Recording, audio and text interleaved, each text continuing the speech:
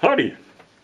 It's Mangy Fetlocks here. You know, the other day I was working on the house and I had the radio playing in the background, and I was doing a little bit of noisy work there. But I heard in the background that Trump had just been committed, and I thought, well, you know, that's good because the guy seriously needs some help. You know, he's obviously unstable. He had a bad childhood. Nobody loved him, and it continues that way. And so sadly, you know, I thought, well, that's a good thing. And then I listened again to the radio, and then they said he'd been acquitted, and I thought, well, you know, that doesn't make any sense at all because of the stuff that he did, you know, with the trying to control the next election with a little bit of help from Ukraine.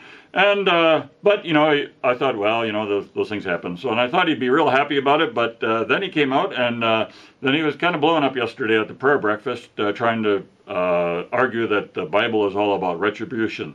And, you know, you think he'd be happy that he dodged a bullet, but no, he's definitely quite upset. And, he's going to get even with some people, so I thought a little song about that might be nice.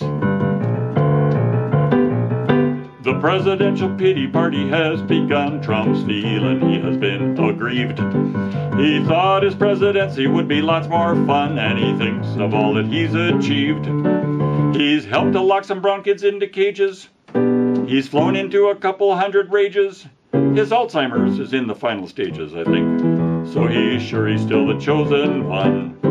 The presidential pity party's going strong as his enemies' list takes shape. And just like his red tie, it's really way too long. Trump's fury one cannot escape.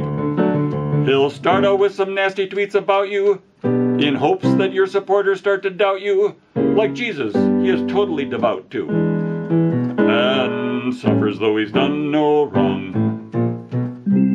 Trump and Jesus, some say he's as holy as they come. Holy shit.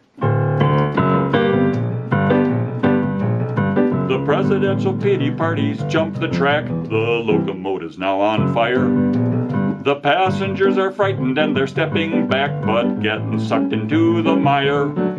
They thought that it would be fun to be part of it, 'cause things seem pretty harmless at the start of it, but Putin's plans are right there at the heart of it, and now there is no going back.